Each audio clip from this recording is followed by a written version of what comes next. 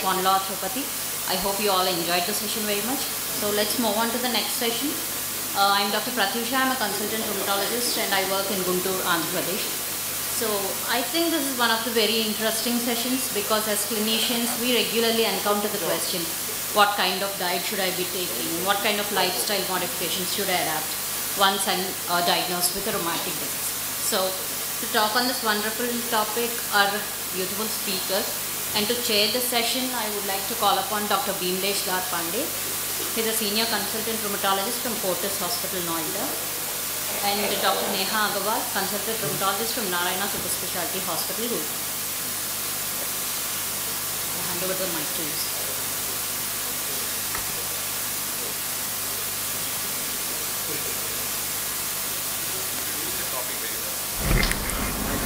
A never-ending topic, the most controversial, the least we can satisfy is, you put any of those patient-reported outcome, at least in our context, Indian context, food and its relevance is the first and the last thing that is discussed or is wished by a patient to be discussed. So let us set the ball rolling, and we should ask Dr. Pratyusha. Dr. Pratyusha Rajvardhan. No. We have a change. It's not Pratyusha, it's a Sunita. Okay. So we call Dr. Sunita. She's going to speak on food, spices in rheumatic diseases, evidence versus myth. Now this is a very important lesson that we will be gaining today. Dr. Sunita, she's at Yashoda Hospital, Hyderabad. Thank you. At the outset, I'd like to thank the organizers for giving me this opportunity. So coming to my topic, that is food and spices in rheumatic diseases, evidence versus myths. So this is like in our outpatient setting when we diagnose a patient with a rheumatic disease, whether it is arthritis or any kind of autoimmune disease, there are certain questions that are definitely asked by most of the patients, like what foods to eat, are there any special diets for this particular disease, or are there any foods to avoid, and whether I have to be on any food supplements or not. So we'll be going, in the next few slides I'll be going through like whether we have any evidence on these particular things. So when we see the myths that the patient asks, like there are like n number of myths around the globe, and also within the country, if we see in India, there are different kinds of myths in the north and different kinds of the myth in the south. So this is one study which was published in Arthritis Care Research in 2017. This was done in a center in US where they have asked the patients, like around 300 patients, they have given around 20 variety of foods, and they were asked whether these foods affect their RA symptoms. So they have seen like 24% of the subjects reported symptoms, and then the next question asked was like whether they had any improvement after eating these foods, or whether they reported any worsening of the symptoms. So they were like the 15% they reported improvement with certain foods, and 19% reported worsening with foods. So the foods which commonly associated with worsening include soda with sugars, desserts, and beer, red meat, eggplant in the descending order. And the foods which are associated with improvement included berries, fish, strawberries, and spinach. So when we come to the India, this was study done from one of the doctors from Hyderabad, Dr. A.N. Roy. He actually had studied to see whether there are any diet-related disease flares in patients with rheumatic diseases. So they have surveyed 2,000 and odd patients, and they have reported around 10% of the patients have reported disease aggravation after taking certain foods. Among them, in the meat category, they have seen chicken was associated with most aggravation, and in the vegetables, there are certain foods which they have seen flares like potato, tamarind, and the lemon, the citrus fruits.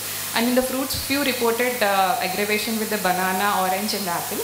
However, these aggravation did not result in any discontinuation of these foods. This was the observation from the studies.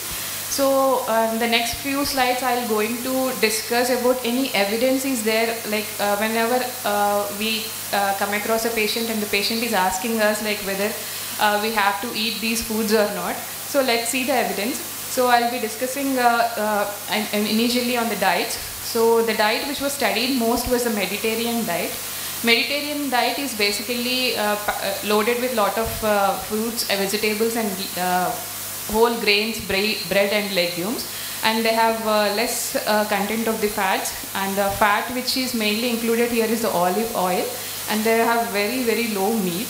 So basically it is loaded with lot of monounsaturated fatty acids, tocopherol, antioxidants and polyphenols. So when we look at the evidence whether this Mediterranean diet has really a role in rheumatoid arthritis, so there was a systemic review which states that it has some beneficial effects in reducing the pain and improving the physical function in patients with arthritis. And when they have especially looked for which particular item is actually associated with this improvement, they have seen that monounsaturated fatty acids is an independent predictor of remission in rheumatoid arthritis patients. In other diseases like lupus and osteoarthritis, it was studied, but it had not shown any significant role.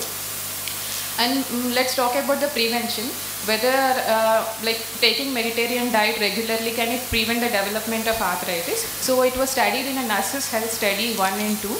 So the huge number of patients who were on Mediterranean diet were followed, and they found there was no significant association even after adherence to the Mediterranean diet. So coming to the next diet, that is gluten diet. There are no good studies on this particular diet, but the scientific evidence is like gluten when taken, it has reduced the antibodies to beta lactoglobulin and gliadinin, and it had shown to improve the disease activity in patients with rheumatoid arthritis in one particular study, and it also has some atheroprotective and anti-inflammatory properties. So there was some association with rheumatoid arthritis and celiac disease, so that was the main reason for studying this diet. However, we don't have any evidence to say that to remove the gluten from the diet and it will improve the symptoms of arthritis or any kind of rheumatic diseases. Coming to the vegan diets, so this was studied in very few patients. There were 2 studies. One study was done in 24 patients with rheumatoid arthritis, where they have given very low fat vegan diet, and they have they have shown that there was significant reduction in the symptoms, except the duration of the morning stiffness was not changed, and there was no change in the inflammatory markers as well. And the other study where they have asked the patient to be on fast, and then they have introduced the vegan diet and the omnivorous diet, and what they have seen is those patients who were given the vegan diet had shown some improvement, but the effect but the size was very less. And what is the another thing that they have seen is those who were on the vegan diet, they have shown that they continue to be statistically better than those who actually were not on the vegan diet. Coming to the other diets like caloric restriction diets and the keto diets. So this is mainly there was lot of this thing going on WhatsApps or internets, like to take keto diets, whether they have any influence on arthritis and other diseases. So the scientific reason behind this is like when we were in fasting or in starvation, there is one ketone body which is produced, that is called beta hydroxybutyrate. It was shown to inhibit NLRP3 inflammasomes, thus it reduces the IL-1 beta production in murine models. This was even studied in certain obese patients with non-obese patients, where the adipose tissue also had shown to reduce the expression of the NLRP3. However, there were no good studies on these diets. There was one randomized study on low glycemic diet in lupus. It did not show any effect on either disease activity or pain or function. Coming to the red meat, so most of the patients come to us, they'll ask whether we have to eat meat or not. So there is in general an evidence about like red meat causes lot of inflammation, and it like decreasing the red meat will prevent mainly the atherosclerosis and associated diseases like cardiovascular disease and stroke. However, the basic reason for this is the thought is like red meat increases the iron and nitrates, and it causes the free radical production, and that's how it will increase the synovial inflammation. So there was one last study, that is EPIC Norfolk study, which has shown there is moderate risk of increase in the rheumatoid arthritis when patients have taken red meat. However, there was another prospective study by NHS which over a larger duration, that is over 22 years, it did not show any definitive risk of red meat in rheumatic diseases. Coming to the elemental diet. Elemental diet means just it contains amino acids, mainly the monodisaccharides or medium and long chain triglycerides. It doesn't have any whole proteins. So there was one study which was done in patients with RA, where they have given elemental diet versus oral prednisolone, and they had seen some improvement, 20% improvement in the early morning stiffness and Ritchie articular index. However, it was not studied in other diseases, or no other studies were to show that it has an effect in rheumatic diseases. Coming to the diary, like most of the patients, they actually come and they were already on the lot of restriction, thinking that the cow milk protein was presumed to be causing allergy, and that was the reason for the studies on the dairy. So the data on milk and dairy products is very much controversial.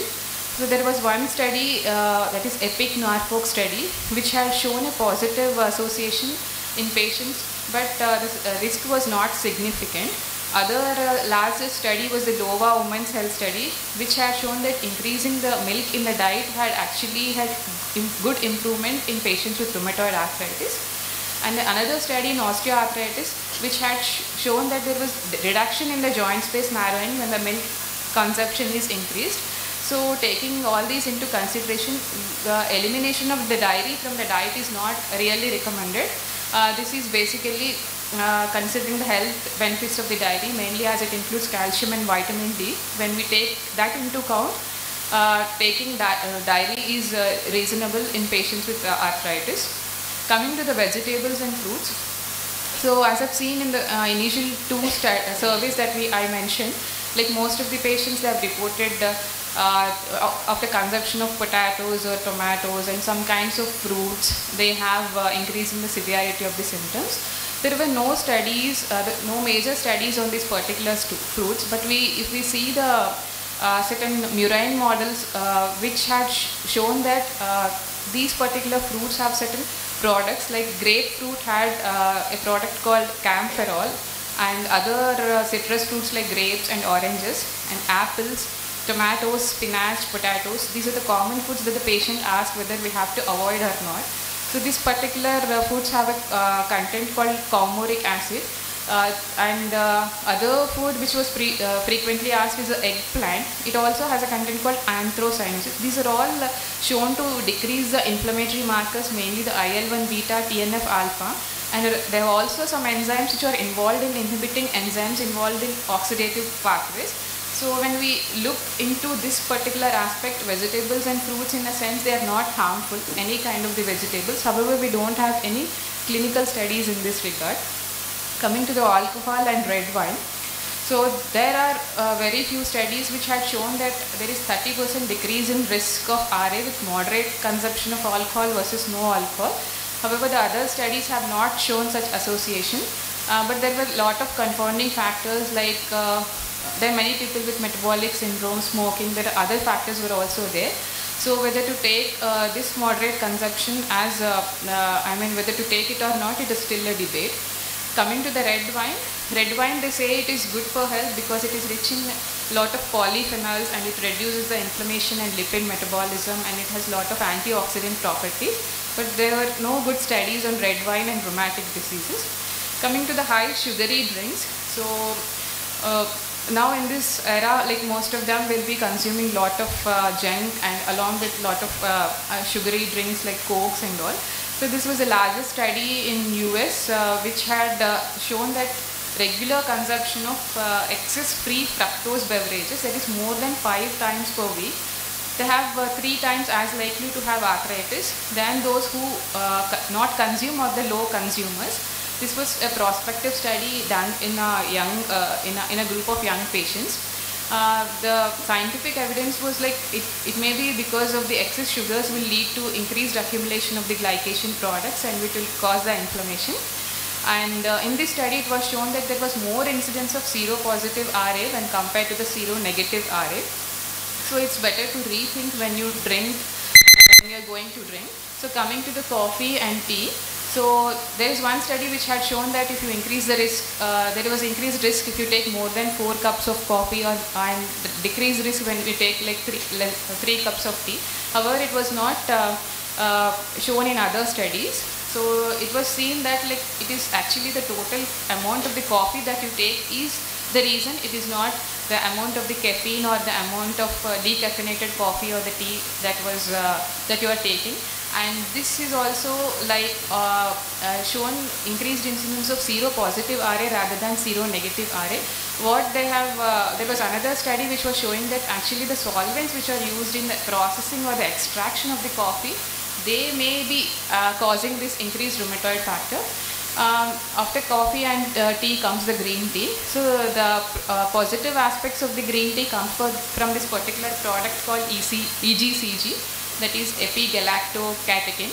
So there were no studies. Basically this particular product is an anti-apoptotic and it has properties in decreasing the synovial fibroblast proliferation and matrix metalloproteinases. That's how it has antioxidant properties. However, there was no studies in RA. There was one study in lupus which has shown that there was improvement in those who are taking green tea versus those who are not taking. Coming to the salt, it was shown that high intake of salt along with smoking had increased incidence. I mean, they have shown that there was increased persons who had aqua positivity, but it has to be reproduced in the larger studies. Coming to the probiotics and RA, many people will ask like whether curd, whether we have to take the curd or not. So we don't have any studies on curd, but then we have studies in probiotics and RA which had shown that a meta-analysis had shown that those who it has really increased the levels of the IL-6, and so there is some role of probiotics in RA. Vitamin D, as I've said, it is useful, and patients with those who have low vitamin D have increased risk of RA. Coming to the omega-3 fatty acids, so omega-3 fatty acids, basically alpha-linolenic acid is good for us, which is abundant in leafy vegetables and flaxseed and rapeseed oils. So, and omega-6 acid is not is harmful. So there was one meta-analysis of 20 RCTs which had shown that taking polyunsaturated fatty acids had decreased the levels of the leukotriene and blood triacylglycerols. So when you take fatty fish in an adequate amount, like more than 0.21 grams, which was associated with decreased risk of developing RA, and this was also replicated in a prospective Danish study. So there was 50% decreased risk of RA when you had taken high fat diet and rather than like medium and low consumption of RA. Then coming to the which polyunsaturated fatty acid that you have to take, it was like you have to take like more than 2 grams per day of the polyunsaturated fatty acids if you want to give it for any patient, and you have to see in the particular tablet that the ratio of the omega-6 to omega-3 should be in the ratio of 4:1. Coming to the antioxidants, like many people will ask us like whether we have to take any other supplements, like mainly the vitamin supplements when we are giving along with the other medication. However, there is no evidence even with the micronutrients and the vitamins like vitamin A and C. Coming to the flavonoids and isoflavonoids, so these are also some supplements that are to be given. Basically a product called Ganistin, which is mostly a compound in these particular flavonoids, which had shown to decrease the synovial inflammation. However, it was not replicated in studies. Coming to the spices in rheumatic disease, basically the spices act by decreasing the by decreasing the COX activation and inhibiting the NFKB pathway. So the most studied spices is a curcumin. So there was one RCT which had studied the combination of curcumin and diclofenac versus diclofenac, and they had shown that there was significant improvement in the DAS28 activities, swollen joint count and the VAS. But however, the inflammatory markers were reduced only in the curcumin group when compared with the diclofenac group. And there was a recent poster by Dr. Shenoy et al. From Calicut, and he had seen whether the curcumin supplementation in those who had remission, whether they have any role. Like they have actually stopped all the drugs in a graded manner, and they have distributed into 2 groups, and for one group they have given this curcumin and piperine preparation, and other group they have not given, and they have seen there was no difference between these groups in maintaining the remission. And there was one RCT in lupus on curcumin which is not effective. So garlic is also studied in a single RCT, and it has also shown decrease in the inflammatory markers, and there was a significant decrease in the garlic group compared to the placebo. And the other spices which were studied were the ginger, cinnamon and saffron. They have also showed decrease in the disease activity and inflammatory markers to certain extent, but there are 1 or 2 studies, and mostly in rheumatoid arthritis and osteoarthritis. So coming to whether we have any really guidelines on this particular topic. So this is rheumatic disease and musculoskeletal disease guidelines, which was published in 2021. They have recommendations on these particular topics like diet, exercises, and most of the common diseases that we see. And what they have concluded is there appears to be no single dietary factor which leads to meaningful improvement in rheumatic disease outcomes. And there are French rheumatic recommendations also, which were also published in the same year, which says that like what you have to do is, like, these food and spices are not substitutes, but they are adjunctives to medical management. And the research studies are mainly done in rheumatoid arthritis and osteoarthritis. There are only handful of studies, and which are often underpowered, and there is a lot of bias in these studies. And there is difficulty in performing studies related to diet. Mainly, it is difficult to recruit the patients into your dietary studies, and compliance and under the particular study is difficult, and there are a lot of dropouts. And there are no such thing as an anti-inflammatory diet. So because it is keep on changing, like when you have a study on a particular dietary supplement, and that will be changing. So it is not a definition, it is a continuum. So what I want to say is, eat a balanced diet and maintain a healthy weight. This is what all needed. Thank you. Thank you, Dr. Sunita. You covered the whole spectrum of the food and its impact on inflammatory musculoskeletal diseases. And because she has to leave, she has a flight, so we open the session for her. So if there are any Q&A, please. Yes, sir. Please introduce, sir. I am Dr. Rajpreet Singh from Jalandhar.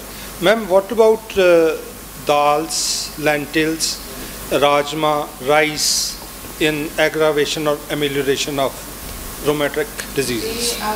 Basically in dal, legumes, there are no much studies, but if we see in the Mediterranean diet, we have lot of dal and legumes.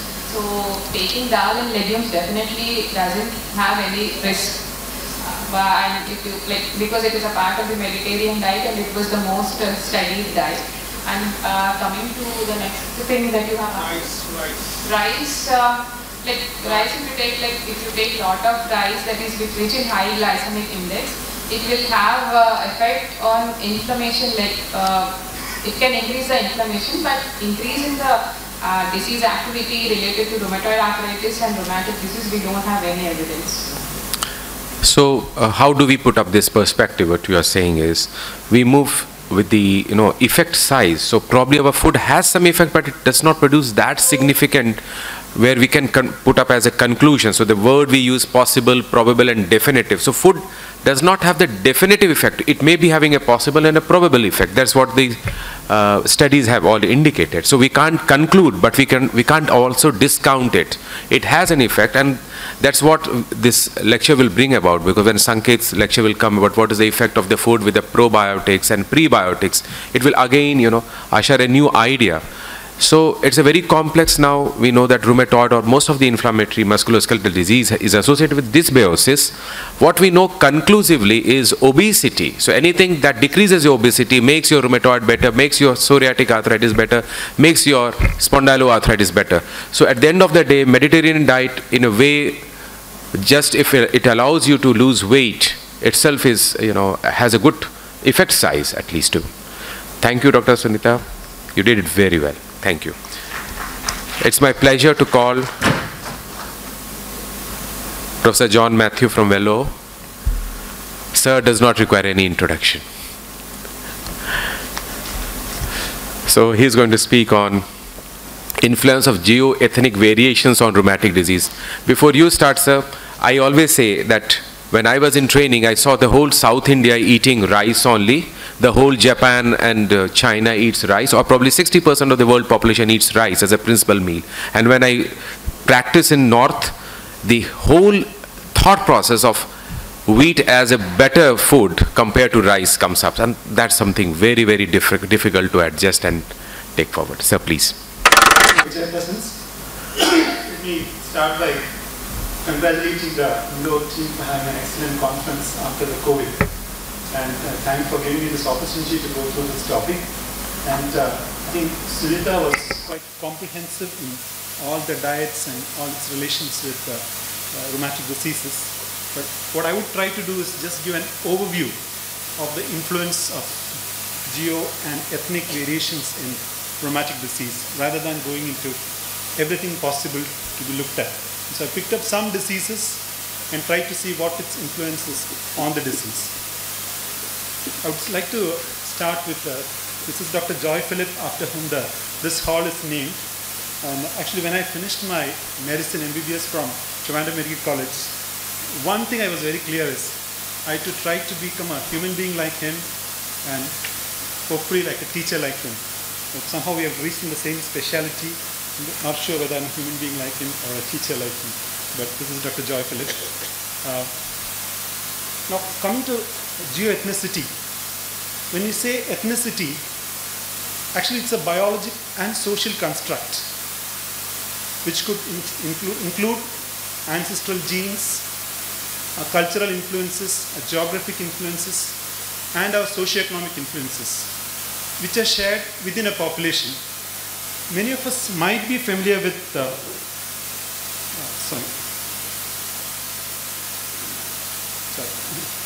familiar with this diagram. Just keep it in mind, where we have divided the races into different populations like Mongoloid, Caucasoid, Negroid, and India, South Asia was included as a mixed race of Caucasoid and Austeroid, and some part of it was Mongoloid, Caucasoid, like north, northeast, and north.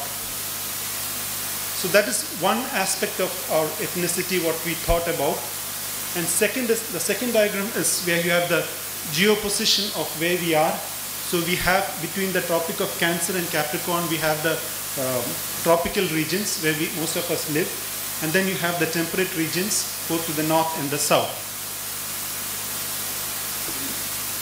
And coming specifically to India, again, actually this is article published in 2019 in Molecular Vision by Tenwar et al., where they try to simplistically say India was, you have these Dravidian race to the south and the Indo-Aryan to the north and Tibeto-Burman to the northeast and some parts of north, and then you had some areas of Austroasiatic race in between. And as time passes, we again realize that, again, it's not as that simple as that. And so you have different, we try to say, does the language have an influence on the ethnicity? And then it's further progressed and say that, actually, we are a mixture of all sorts of races. So that's where we are. In that background, just trying to look at some autoimmune rheumatic diseases. Now trying to come to rheumatoid arthritis, whether latitude has an influence on rheumatoid arthritis. So this is a group called the GEO-RA group. So they looked at this, and this is an article they published in 2017. And what they clearly say is latitude gradient influences the age of onset of rheumatoid. And this is like quite a big population, about 2,481 patients, and from 126 rheumatologists in 77 cities in 41 countries. When was the first onset of symptom of rheumatoid arthritis? And the mean age across the group was 44 years, but for people in our area, between the Tropic of Cancer and Capricorn, where the onset of rheumatoid was 8 years before the people in the temperate region, which was a significant association. And they also found a positive correlation between the age of onset of RA and the inequality adjusted human development index. So is it the poverty in these countries which causes the early onset of RA, or is it that they are in the tropical region? So this is left to discussion, but definitely our people have onset of RA 8 years before people in the temperate region. And this is from the data from the rheumatoid GEO-RA group. Just to say that, I highlighted at 5 degree, we have about the age of onset is around 43 years, while in the northernmost and the southernmost temperate regions, it's about 48 years in this data. Now coming for that geological aspect, a geographic aspect to HLA, all of us know about the shared epitope, and if you have the shared epitope, you have a high risk of rheumatoid arthritis. So actually I just got this table from Immunogenetics, published in 2017, and many of us know like HLA-DR-B1-04, and its alleles predispose us to the onset of RA, or the susceptibility, it's a susceptibility risk for RA, particularly 0401. And there are some protective alleles like 07 and 10. And now this is a publication which came in 2012 in International Journal of Human Genetics. This is from India. They looked at different populations in India, and I just tried to look at what is the incidence of 04 and 07 in these populations. I've just highlighted in North India, if you have Yadavas, 18.5% of them have 04 positivity, while a Malayali population has 12.7, or the Irula population has 6.6. This is again a South Indian population. While I looked at 07, which is protective, the Nadar population, again you find in South India, like almost 29% of them are 07 positive, so which is protective. And again I have just highlighted the data from Bengali and Gujarati populations, which are different. This is a study down from South India with population from Kerala and Tamil Nadu, and looking at the HLA-DR-B1-04 in different subpopulations in Kerala and Tamil Nadu, and which finds there is a population Narikurovar, which is an indigenous population in Tamil Nadu, and the incidence of 04 is 42% in this group of population. And I see a lot of Narikurovar populations, but my observation is I may not be seeing as many RA as you would have expected when you have 41% of their population being 04 positive. Rather, I see more of L-captanuria in that population because of inbreeding. From that, this is a slide I got from Dr. Christina from JIPMER. I borrowed it from her. This is this is a slide which published in 2020, which shows the association of HLA genes for RA susceptibility in different populations which are different, which correlates with the prevalence of RA in that population. Now coming from RA going to spondyloarthritis, the next common disease which we have, one thing which is very clear, there is a north-south gradient and an east-west gradient in regards to the prevalence of HLA-B27. And north-south gradients, just to demonstrate that, the Inuit population which lives in the Arctics, they have a prevalence of HLA-B27 of 25 to 50%, which comes down to 10 to 16% for the Norwegians, and in UK it is 9.5%, and in Mediterranean it's about 2 to 6%. So just like the north-south gradient, there is an east-west gradient. In Southeast Asia, the Indochina, the incidence of HLA-B27 is about 12%. But in mainland China, it's 2 to 6%. Why this is important is, we all know, the prevalence of HLA-B27 in a population decides the incidence of spondyloarthritis in that population. Higher the prevalence of B27, higher the incidence and prevalence of spondyloarthritis in that population. So why this? One possible is negative selection pressure exerted by malaria. That is, like B27 people in tropics probably have not survived because of malaria. We looked at this aspect in the Tamil population. So we had 200 patients, 100 on one side, people with primary ankylosing spondylitis, and its comparison with the B27 subtypes, and the other group is bone marrow, people for bone marrow transplantation, the donors. And we just took pure ethnic Tamil population. Parents are Tamil, Tamil speaking in Tamil Nadu. And we found that 1% of the Tamil population is B27 positive. And we had further statistical discussion. So this is closer to the truth. The maximum we can go up to is about 1.5 to 2%. So our study says that the incidence is 1% in Tamil Nadu. And we try to look at the subtypes, HLA-B 27, 04 and 05 are the commonest as in any other population, to find any particular symptom is more correlates with the B subtype. And we found that a significant association of uveitis, that is, if you have 2705, there is a higher significant chance of having uveitis than 04.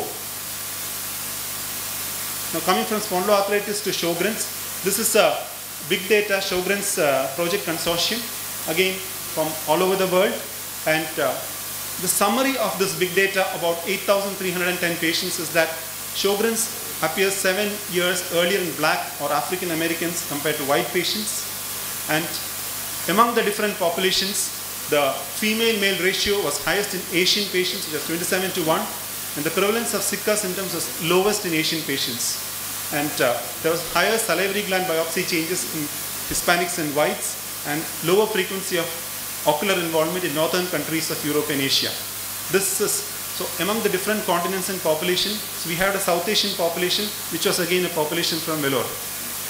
And this is just the summary of the table. One striking thing which I found is, like, in Europe and America, the onset of Sjogren's is at 54.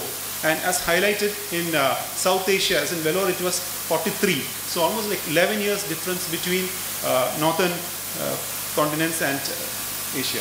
So coming from RA, spondyloarthritis to osteoarthritis, on your left is the chart which shows, this is from a Dutch population. They looked at the x-axis is the age in years and y-axis is the prevalence of osteoarthritis, and they looked at the incidence of osteoarthritis in different populations. And the commonest osteoarthritis was DIP, followed by knee and followed by hip.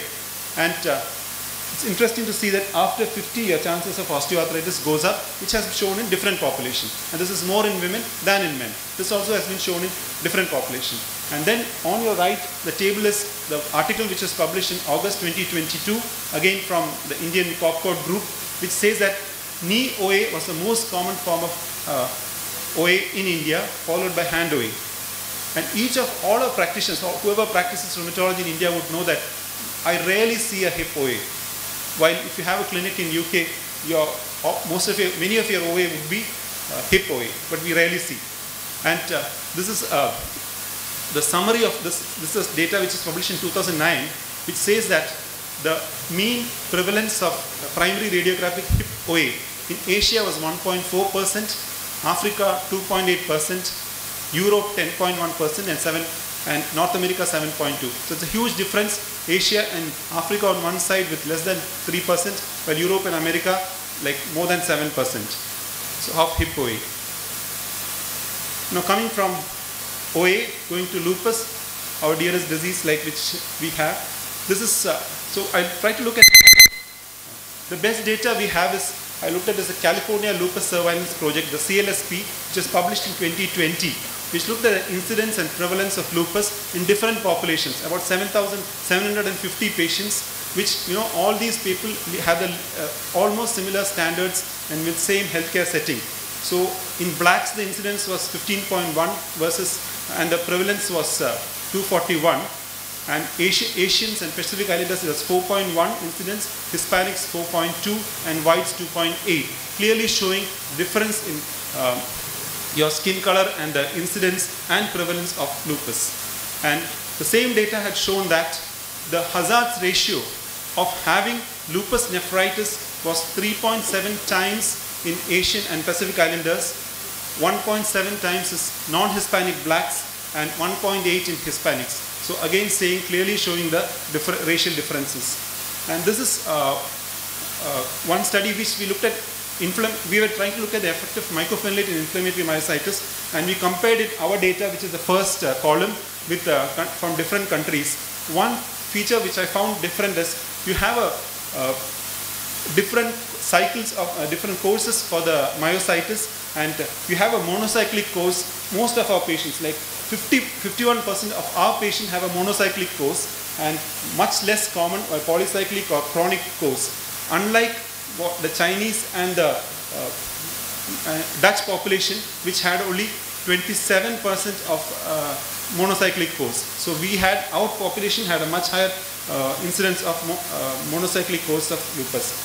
Now coming to anti-MDA5 myositis, this is one which we looked at in our group of patients, which we have presented as a poster here. Again, the mean age of onset of MDA5 associated myositis 35 and 40 in our population, which are the two Indian studies, unlike 50 in the other Western, China, Japan and French studies. And one important thing I would like to show is the rapidly progressive ILD, which is about 7% in our patients, unlike like 63 and 69% in the Japanese and the Chinese. So our MDA5 is different from them.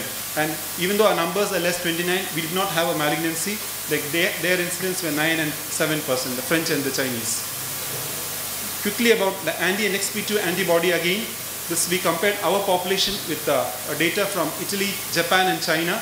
Our incidence of malignancy was 28%, and all of them in our adult dermatomyositis. And we had more percentage of patients with arthritis, and almost all our patients with JDM, NXP2 positivity, had heliotrope rash, which is much more than all the Western data. And quickly we published our data on anti-Tifon gamma positivity, and our numbers are less. We had only 7 patients. There's a Polish data which had 11 patients. The other two from Japan and US had much more patients. But compared to the Polish data or even other data, all our patients were women. Compared to other patients, they have more men also. And our skin involvement in our population was very high compared to the Polish data. And here again, arthritis is more, and interstitial lung disease is more in our NXP2 Tifon gamma positive patients than the other data. Quickly going through the other disease, Behçet's. Again, this is a poster which we had presented last year in Iracon.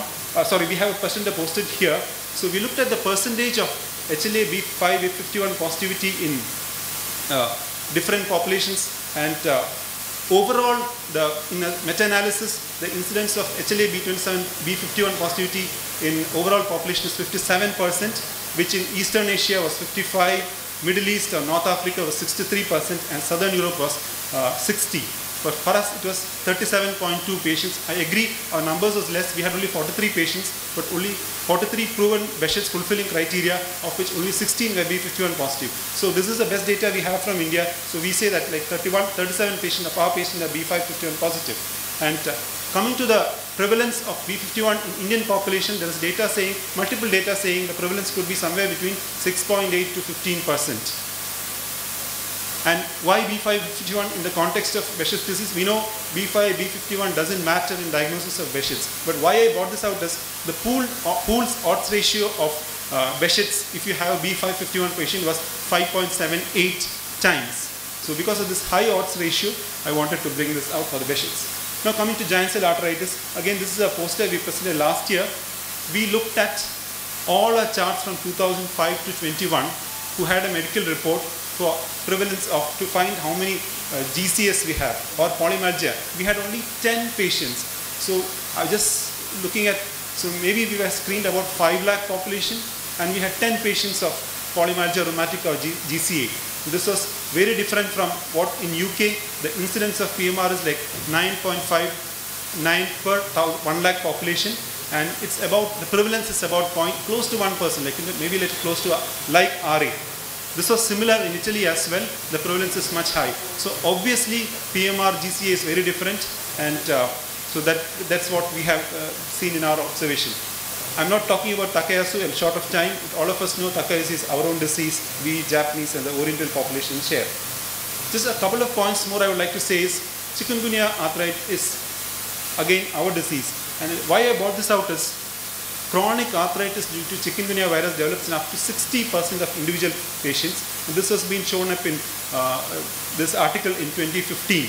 So 60% of chikungunya virus infected people get chronic arthritis. So this is important for us. And this is the epidemiology of chikungunya as of 2020. Again, it's more in the tropics and you know where it is from. So we are sort of endemic for chikungunya, and so we tend to see more of chronic arthritis, which could be seronegative, or sometimes some of them may have low titer positivity of antibodies, which is again we have to keep in mind. Again, not to forget infections with rheumatological manifestations, dengue, Zika, or even co-infection. There's enough data saying there is co-infection of Zika, chikungunya, and dengue, which will be more in our population. Now, just briefly having run through the diseases, just I want to clarify one or two points. Actually, those who are interested in anthropology or sociology, this is one book you can read. It's called The Genetics and the Unsettled Past: The Collision of DNA, Race and History. It's by somebody called Keith Wailu. So they have, what is race, what is ethnicity? Are they the same? I'd explained what is ethnicity before, but just a point about race.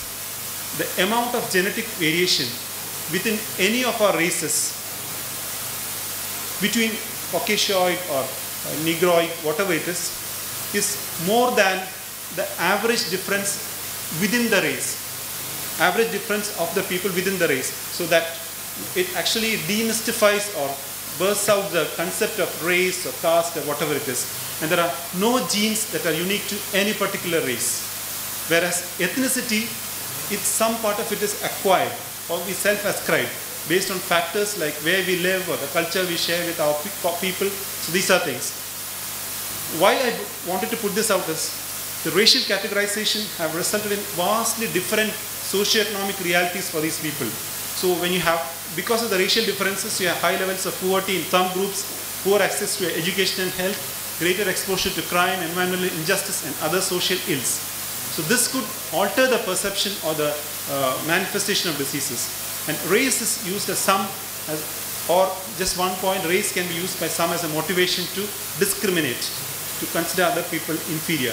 So this is why I wanted to bring out that part also in this talk. So that's probably a summary of what I would like to say.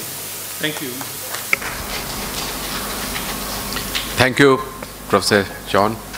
Be here so that we can get more insight to all the questions and answers that will follow up. I would request Dr. Sanket Sas that you can speak on probiotics, prebiotics, and other microbiome-driven therapies in rheumatic disease. Such an interesting, because a whole lot of work is being done on this area. He's a consultant rheumatologist at Ahmedabad, Gujarat.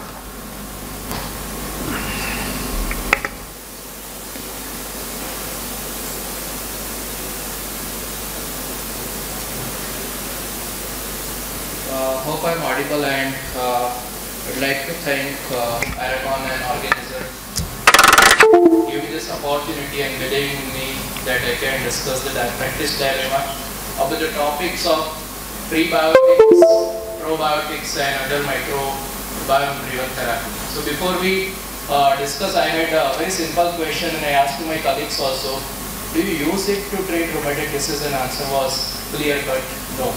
And I believe in intellect of my colleagues that they are more in practice of evidence-based medicine. So I hope that clears a lot of questions here. But the question comes, are we underusing it, or what are our beliefs about that? So I will try to go one by one what we are doing. So first dilemma is, do you think it is connected? Gut microbiome, probiotics, prebiotics, and rheumatological disorders. So Hippocrates himself told all diseases begin in the gut. That sits in the bowels, and bad digestion is the root of all evil. So from that time, we are kind of convinced that yeah, it is related, and in practice also we are convinced that our patient won't be telling us the false information. But our scientific mind sometimes does not accept that, okay, this is the actual absolute truth, right? So this is concept what was, we talked dysbiosis and pathobiome, and I think this is more to focus on the area, the risk factor. We have the microbiome, but the modification happens by subcausal of host response, broad spectrum antibiotic, diet receipt, tissue injury, immunocompromised host. These are the actual area. What we have started doing is we have started doing or changing prebiotic, probiotic, and the inside gut microbiome. The actual thing which needs to be changed is this risk factor, if we can really do that. So that's the area to work on. And no one really knows, right, what started first. Is it a dysbiosis or the disease? And it is not a one-point thing that dysbiosis happened, the disease started. It's a continuous process. It is going to be there till your patient is done. So we have to think it in very dynamism, that this is not a one-point process, right? So the second dilemma is whatever this dysbiosis or the prebiotics, probiotics we discussed, at what stage it is all connected.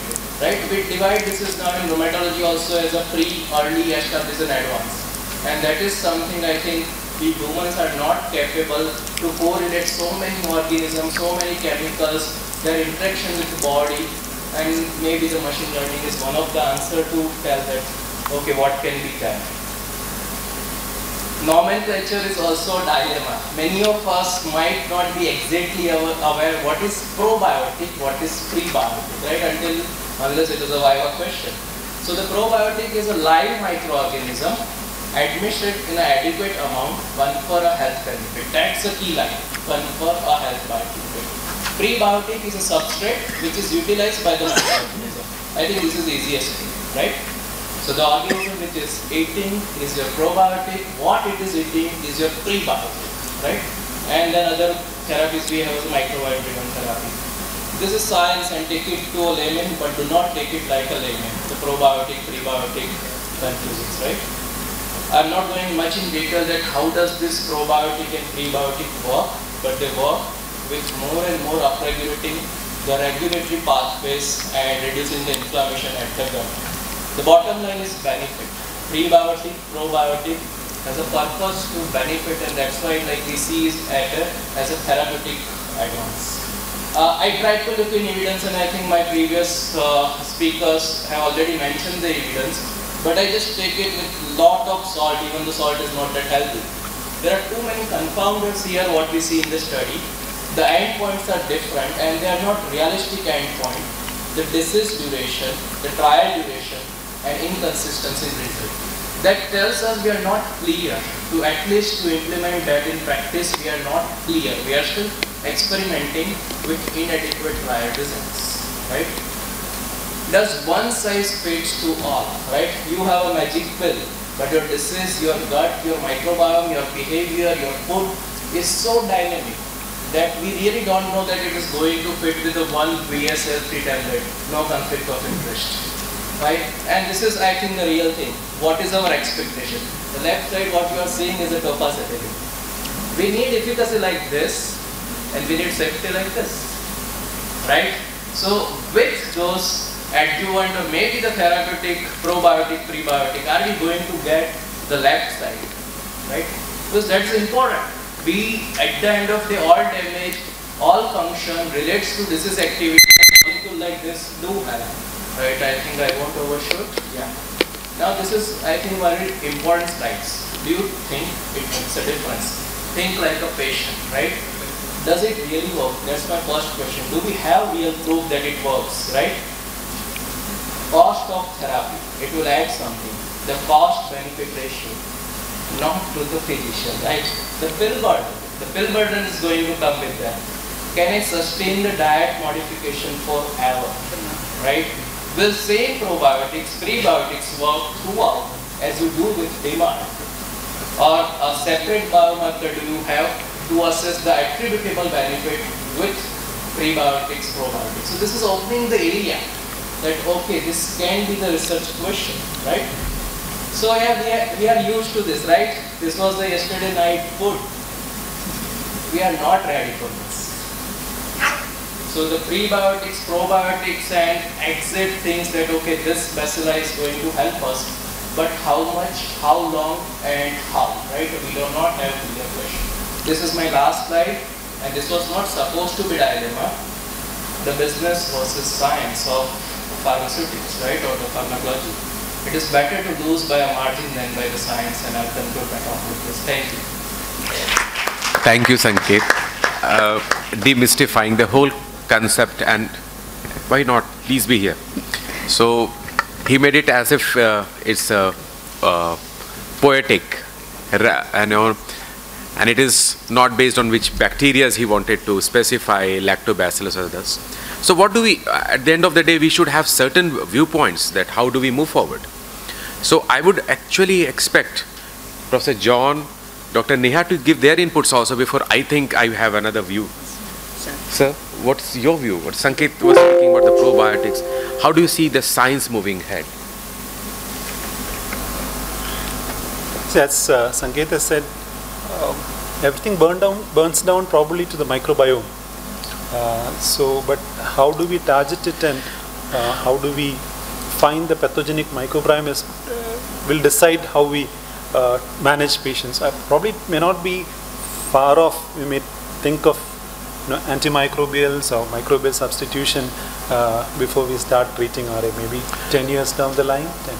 So microbiome with genetics, probably that's how the way science is going. That again opens up the question. We have a reactive arthritis, you have a gene there, and you have an infection in the gut or the genitourinary tract, and you get an arthritis.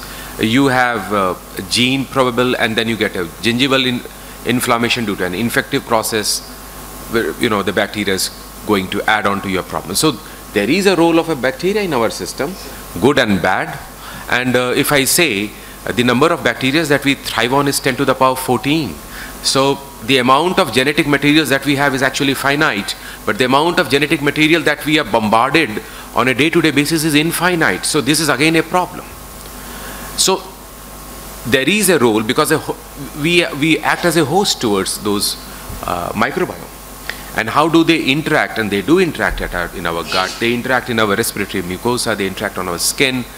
So it's the whole area which is yet to be explored in a conclusive science. We now have certain views that is coming up, and it is actually going to explode. So I do not think Hippocrates, with least amount of evidence-based medicine, had a view say that everything happened in the gut, and the Ayurveda says it happened in gut. I don't know from where they got the idea, but there was some idea, and we are again going back into our roots to understand the gut. Dr. Neha. Sir, I agree with you. As you said previously, that there could be a probable and possible role of these things. But definitely we have to be on medications, our DMARDs and other medications. So that is more important.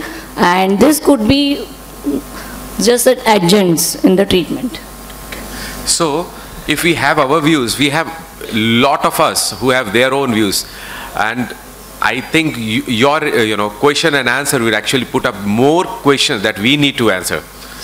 So let us open for Q&A. I use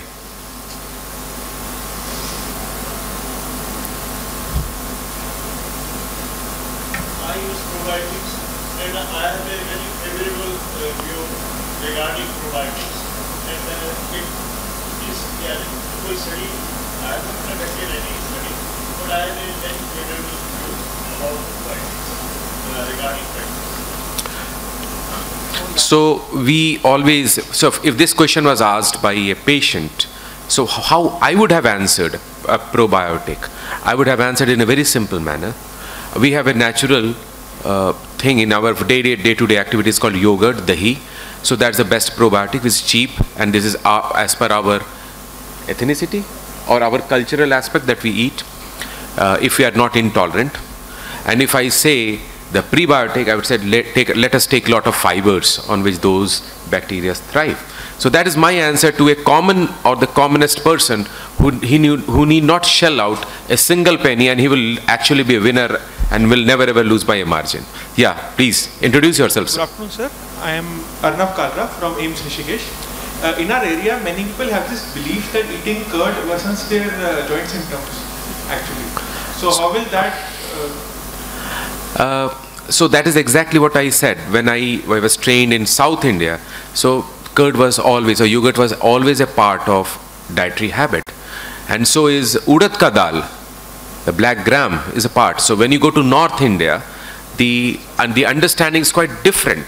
So that is the geographical variations of our thought process also, where they have a belief and they dwell on that belief without science as on today. So your point. Shall I add on that? Yeah.